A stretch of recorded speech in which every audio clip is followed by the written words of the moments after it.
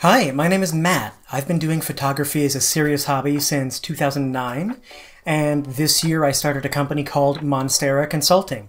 We offer professional photo and video services for small businesses, so that made 2024 the perfect time for me to buy a new camera.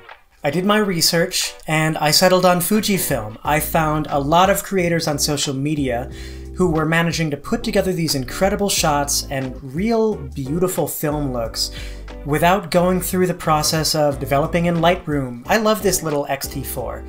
It's been just the right thing for me to make some 4K professional video. I've been having so much fun with this camera. It's amazing how far mirrorless has come since I bought that old DSLR back in the day. What I didn't realize is that I would end up saving myself a ton of time by using Fujifilm's color science as my primary photo processing tool, rather than bringing this raw file into Lightroom and spending a bunch of time pushing sliders around. So I wanted to share with you my basic editing workflow and how you can use XRAW Studio to get the results that you want and the high quality output that you're looking for really quickly.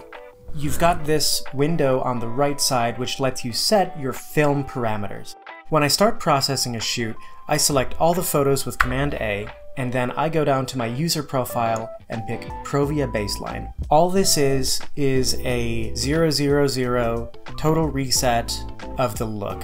Provia is the most baseline film stock look you can get, and everything else here is set to the default flat values. And this lets me get a feel for what the photo originally looks like, so I can see where I want to go with it. Set all these values here, then go up to your user profile, hit save, and type Provia Baseline, and then hit OK. Click Command A, click Provia Baseline, and have it apply over the look that might have originally come with the image. Next step is to pick one of your favorite images from this session.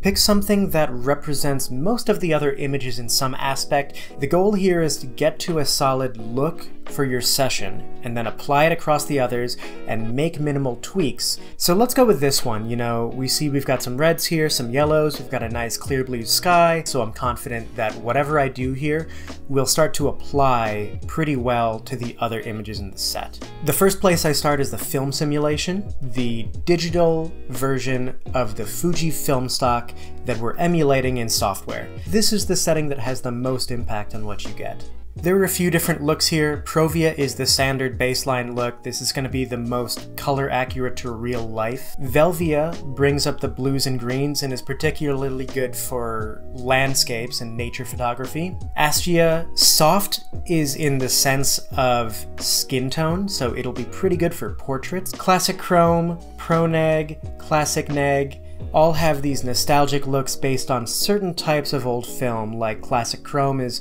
more like a Kodachrome, Classic Neg is probably what you were buying at Kmart. Eterna Bleach Bypass is a cold, wintry, a little bit more of a harsh look, so I like that nostalgic feel we're getting out of this film simulation to start. For me, the next step is to figure out what I want out of my highlights and my shadows. If my highlights are too hot, or if I'm having trouble with, say, real harsh lighting and I think it's just too much, you know, I might play around with derange priority. It brings the highlights way down and the shadows way up. If you don't want to go that far, an option is to bring the shadow tone to -2 to reduce the amount of impact the shadows have on the photo, and do the same with the highlight tone as well. If I go to strong, I think it loses something of what I care about in the nostalgic film look, so I'm going to keep derange priority at weak. The next thing I go after is the white balance. A big trick I've noticed from people who are building their own presets here is to pick a fixed white balance with a fixed offset. Here I'm picking daylight, and then I'm going to go ahead and shift that white balance to try to get some more color out of the subjects in my scene. So whatever I pick here is really going to be based on how it makes the brick look. What we ended up picking was red 5, blue -2.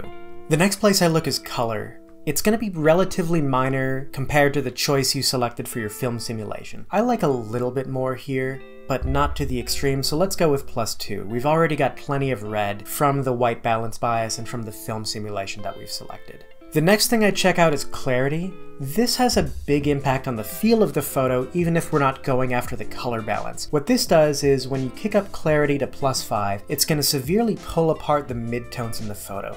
You're going to see more blacks, more whites, and less stuff in the middle. In contrast, if you go down to -5, you're going to see that this starts getting washed out and it almost looks like you've put that Vaseline on the lens. And I like how that's a bit more gray here. I think that lets you keep the building as the subject rather than the sign in the middle. The next places I go are Color Chrome Effect and Color Chrome FX Blue. Color Chrome Effect is going to modify your reds, bring them down to the middle, make them feel more saturated, and blue is going to do the same for your blues. The blue one in particular is a strong tool if you want to mess around with how your sky is feeling. Finally, I go to my grain effect. This is adding film grain after the fact, so you have to be really careful. I recommend you go to 1x to see what film grain you already have in the picture. If you're shooting at significant ISO, you've probably already got some texture and you may not need any more. Pan around a little bit to see what you've got. Pick a spot in the picture where you've got both a flat area and some texture to compare. Toss in some film grain and see what you think. You should know that strong is really strong here, so for this look that I'm going for, I like the large grain. I think this adds a bit of this being an older, antique photograph that you pulled out of a shoebox in the attic. So this is all that I do to get to a basic look that I'm going to apply to the other stuff in this shoot. I copy this profile by right-clicking on the photo and selecting Copy Conversion Profile. Then I hit Command A, right-click again, and I hit Paste Conversion Profile. So this is why we didn't want to do any push-pull processing before this point, because if we had, it would take effect on all of these photos already. Let's tweak these individually to get them where we feel like we're happy with them. Let's play with a derange priority, and maybe we can just pull this down a notch. And that'll bring in some of the shadows in the road. Keep the focus on the center. This one will be a little bit different because we're shooting a different subject from a different angle of light. There's some bloom around these edges here. We can get a more moody look if we want to focus on the sunlight here. So I'm going to bump this down just a notch. Help keep the light as the subject for this shot. I thought this was a pretty interesting set for these photos that are representative of each other, but very different, even though they were still taken on the same day during the same 30-minute interval. If you want to copy this over to your camera, right-click on it, select Copy User Profile to Camera Custom Setting, select a slot, and then hit Save, and you can optionally rename it if you want. I use this as my library that I can pick from when I'm developing. I can load them back onto my camera. I can keep more than 7 around. All you have to do to get these out is hit Command A to select all of the photos, click Convert in the lower right, and once this is done, you'll have these available to you in the original directory here.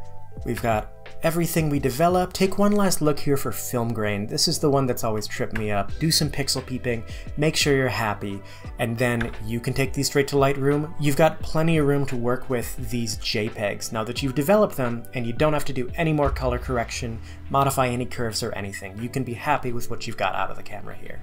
So once I'm done with all that, and I have the JPEGs from XRAW Studio, I usually import these back into Lightroom to do some basic processing. So this is stuff like cropping, rotating to line things up, but I'm usually not going back to stuff that I've already done in XRAW Studio. I'm not pushing the levels around. I've got 90% of the critical photo stuff done. What I find is that XRAW Studio does everything I need when it comes to compensating for exposure and getting to that overall look of the finished product that I want. I hope this gives you some ideas for your workflow and how you can get stuff done quickly and easily using Fujifilm X RAW Studio. If you do something differently, I'd love to hear about it. Leave a note in the comments. And don't forget to like and subscribe if you appreciated this video. It'll help me make more videos like this one.